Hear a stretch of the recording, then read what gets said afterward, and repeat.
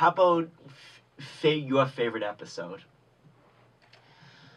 Well, it was really, for me, the year, and I don't even know, they sort of all run together, but when we did the Seinfeld reunion, it was pretty amazing to be in the Seinfeld reunion, shooting on the Seinfeld set, with all of the actors, Julia and Jason and Michael and Jerry and Larry.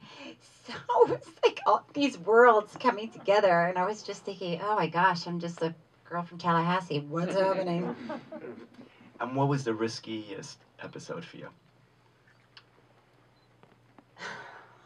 Well, I don't know if I'll say that this is the riskiest, but there's one episode where now I would have to go back and what? Do you have one in mind? No, I think everybody knows one of the riskiest episodes, what it discusses, but what is My the vagina? Yes. Yeah. Us males, we can't say that word. Well, there were a few, and all I remember is and this was one of the earlier ones, so I don't really have a good memory of it. But did it involve poison ivy? Yeah, and so when this was a few years after we'd shot that episode, because in the episode, a guy, Wandering Bear, I think was the name of his character, who was trying to help get rid of the poison ivy. I don't even remember now, but he came up to me in the episode and asked me how my vagina was.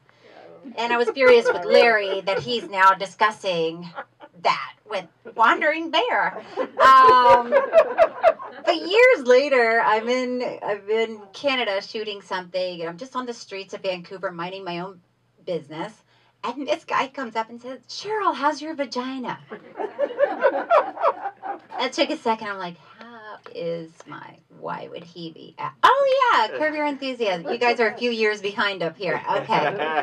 Vagina's great. Thanks for asking.